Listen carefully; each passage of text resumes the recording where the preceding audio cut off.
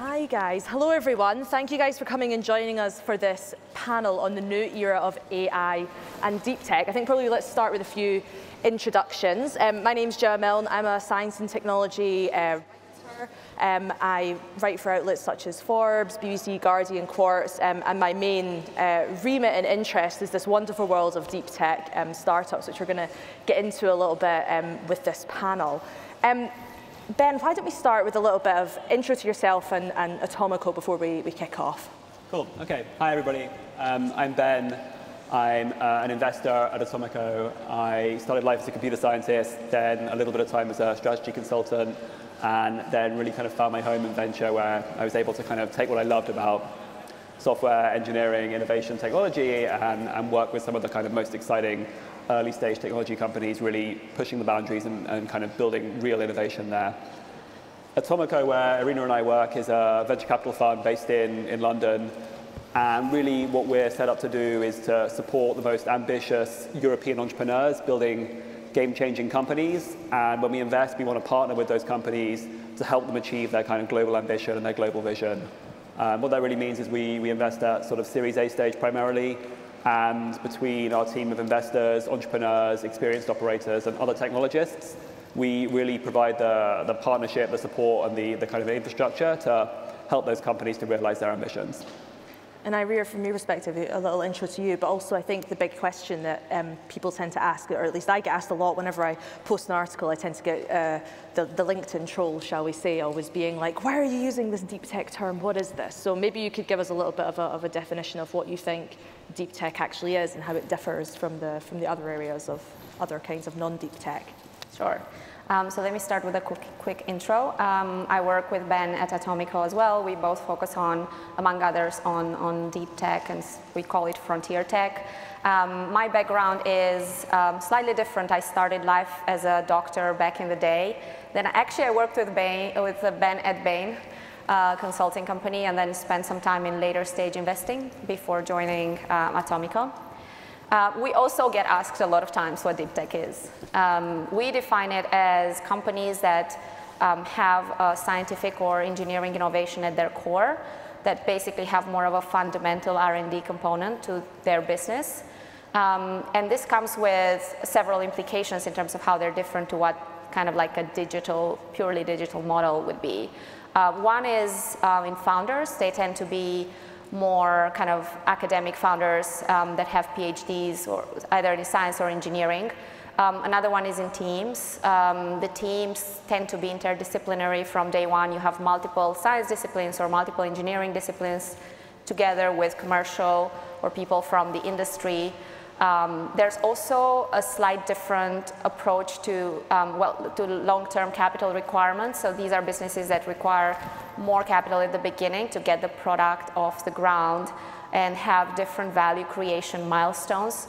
So the way those milestones align to funding windows is slightly different, and the way we have to think about it is slightly different. These would be kind of the main, and often actually one important thing is there's also investors tend to be a little bit different or somewhat specialized. Not all tech investors would be comfortable in a deep tech setting as a result. Yeah, no, I like the way you've kind of defined that from various different perspectives. I mean, my sort of short way of describing it when everyone asks me is I say either they tend to have a really high IP component and the value tends to lie in data and proof as opposed to number of users or something like this, or at least that's how I tend to think about it. And it covers all different areas. You know, you get everything from agriculture through to energy, through to health, through to space. What sort of areas are you guys particularly interested in? I can start. So, I mean, we look at a bunch of areas. I kind of focus slightly more on the kind of nearer to commercialization or post-commercialization side of things. So for me, what I'm really looking for right now, I'm really excited about are applications of machine learning and some other advanced algorithmic techniques into kind of big and incumbent industries. So to put a bit more kind of meat on that, it's kind of machine learning, but it's computer vision, it's natural language understanding, it's anomaly detection, but other things like simulation and really powerful computational techniques that you can apply to manufacturing, to construction, to health, to just do kind of transformative things in those businesses that without those technologies you just wouldn't have been able to achieve. And so with that comes some challenges, that those markets tend to be harder to sell into, and the disruption of these deep technologies means that adoption cycles are longer and customer education is longer, but the kind of ultimate size of the prize, size of the opportunity, we kind of believe is pretty impressive and pretty significant. So that's kind of a core. I think a couple of other things that are kind of exciting for us right now. One is kind of developer tools or kind of software that makes machine learning applicable to a broader set of companies. So the bar is still high for kind of being a developer using these technologies, and a lot of more incumbent companies still find it hard to hire that very premium, very expensive talent that is needed to build and deploy that technology. So companies that are building software that lowers the bar or allows less technical individuals to implement that technology and allow companies to get that value is another area. And then the last one, very quickly, is sort of small, low-cost robotics, so flexible robotic arms, and the software that powers them, which we see as a super exciting interface between the power that some of the software can provide and actual physical processes. I think there's a lot of kind of digital process transformation that's easy to do when you can kind of pipe pieces of software together, but once you're interfacing with a manufacturing line or a warehouse, you need some kind of physical interface that can actually do that final step, whether that's kind of picking something up and moving it, or screwing something in, or plugging it in. And those kind of low-cost arms are a kind of great gateway between those two, well, the digital and the physical. And Irina, you're kind of a slightly different side of the coin that you look at. Yeah, I think we overlap in some areas, but because of my background, obviously, I have an interest in what we call biology 2.0, which is essentially the intersection of engineering, computation, and biology, and that creates opportunities in multiple areas. One of it is, for instance, drug research, so there's this whole emerging space of computational drug discovery. Others are in diagnostics, so using AI and computer vision for various areas of medical diagnosis, such as imaging. Others are more in kind of like automated in labs and the tools. So there's and it can go as far as brain-machine interfaces in the longer run. That's one. Then we also kind of look at this concept of autonomy more broadly. Obviously, what everyone thinks about is autonomous vehicles for passenger mobility, but this goes way beyond the concept of autonomy itself in autonomy for autonomous vehicles for logistics or for delivery, and it can go as far as like autonomous decision making, like an autonomous diagnostics in healthcare, but then various in enterprises as well. So that is kind of another area. What would you say is the reason that we're having this discussion? I mean, the name of the panel is the new era of AI and deep tech, and deep tech is this term that a lot of people are still wrestling with. What is it about the last couple of years, or even this year, that means that people are talking about this? What's changed? Yes, I think the first wave of technology that came and created, the Facebooks of this world and so on, were tackling a narrow set of industries. And you could say those are low-hanging fruits, although those were difficult businesses to build at the time. But I think now we're moving into an area where to push that technology innovation, you need to go a bit deeper and to fundamentally change industries that have actually not been touched at all by technology, like construction, like health in some ways. And that's kind of both a need, but also I think it's enabled by the advances we've been making recently in AI and computation, in actually big data. We do have more data in research tools, and all of those have also become cheaper and more accessible. So you have people coming out of academia whose career option 5 years ago was to just stay as a postdoc, who now actually have as a very viable career option the opportunity to start a business. And they have access and they can do it at a lower cost. And they increasingly have the ambition because they start seeing role models. So I think we're really at the beginning of an ecosystem being created. You start having investors coming in, although in Europe that's still a little bit like behind the US. But you do have that ecosystem creation elements in various parts of the market that you kind of can see. So we believe this is a long-term trend. And in the end, it's kind of going to merge into what we call tech today, and we're not going to actually make this difference between deep tech and tech. It's going to become a component of the technology world more broadly. It's one of the really exciting things when you look at these applications is you have this technical talent, these people who have come out of university, have taken technology or at least experience they built in academic study.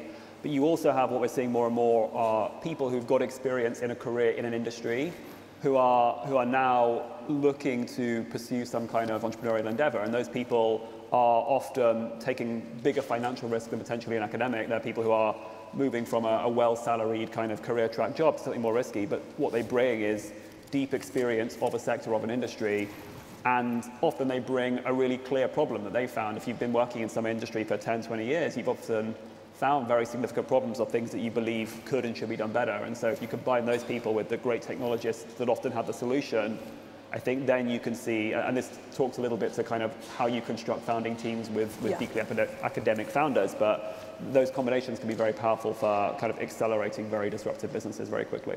Yeah, and you can definitely see the appetite changing within academia, at least particularly for younger postdocs or even PhDs or mid-stage, late-stage PhDs coming out. But what about the investor appetite? What is the sort of, in Europe particularly, what does the sort of investor landscape look like? Who's investing in deep tech? Who's moving into deep tech? Who should be moving into deep tech? I think Irina touched on this a bit. I think that at the very highest level, it's better now than it was 5 years ago. So we published a report called State of European Tech, and one of the numbers is the dollars that went into deep tech funding over the last 5 years. And so in 2018, there was $4.6 billion that went into European deep tech versus 1.6 5 years ago. So it's definitely increasing. That said, I think where there are gaps and what still needs to change is one is kind of really kind of long-term thinking capital. So capital that is able to invest in companies early and recognize that it takes a lot longer to kind of build some of these businesses because there's this long R&D phase before the commercialization phase.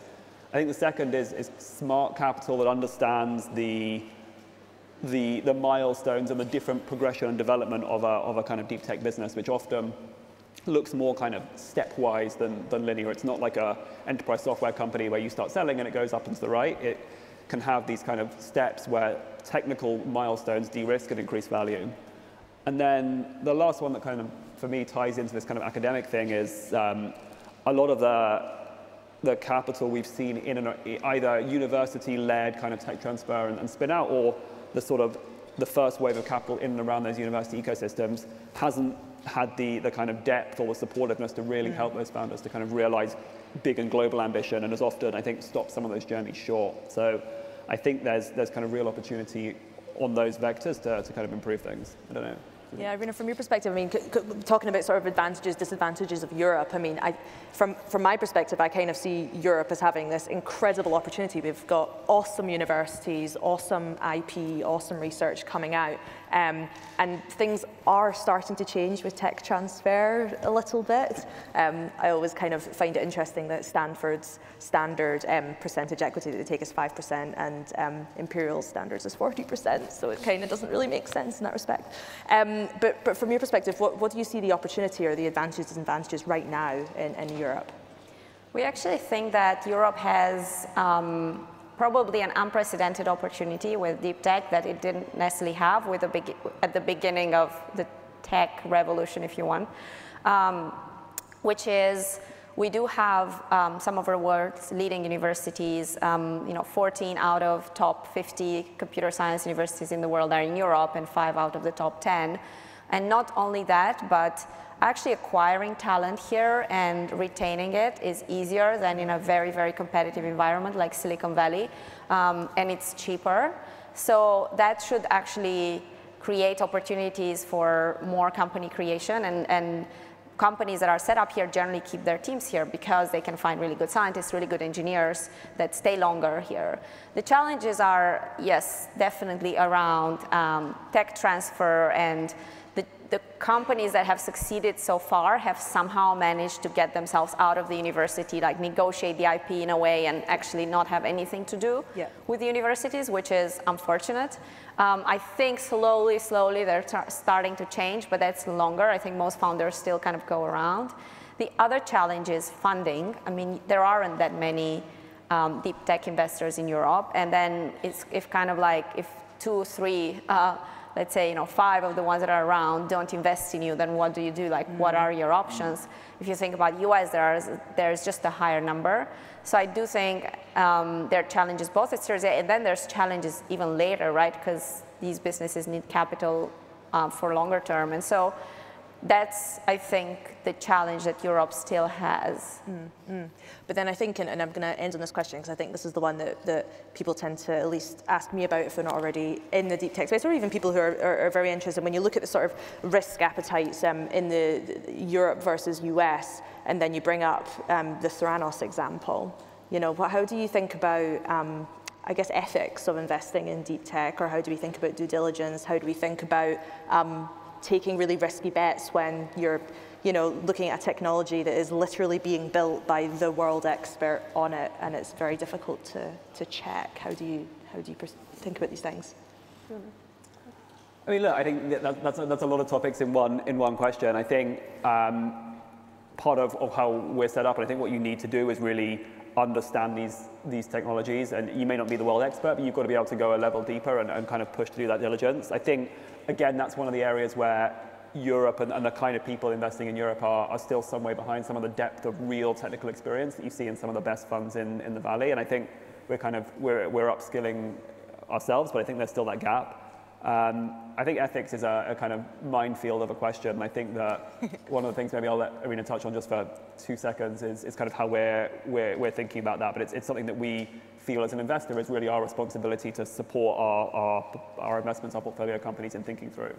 Yeah, so recently we've developed this program called Conscious Scaling, which is essentially an exercise we do with all our companies right after we invest or right before we invest, in having them think about, if you are, in 10 years from now, assuming you have succeeded in your vision and in everything you want to achieve, what could go wrong? Or put differently, if there was a Black Mirror episode about the company, what would that be? And it's actually interesting how much founders engage with it and how actually they start taking it on board. And the idea is, by thinking early about those things, you can start thinking about which are kind of KPIs you can measure, things you can review on a regular basis that indicate you're starting to go into the wrong direction. So that's something we've just recently started, but I think it's one way to make it really concrete, not just kind of general, oh, we're all going to lose our jobs, but actually about this business, what are the specific dangers? Yeah, I think it's nice you guys are bringing that in from at the business point. I think one sort of discussion that kind of happens along if you think about the journey of deep tech, I always sort of pose this question to scientists saying, do you believe that all researchers, as part of their grant funding, should have to write science fiction? And it'd be right at that sort of starting point, because sometimes when it comes to commercialization, it's almost too late in terms of what we created. But anyway, guys, we've out of time. Thank you so much for joining this panel and for being so candid with your answers and sharing a little bit about this new era of deep tech. Please join me in thanking Ben and Irina. Thank you.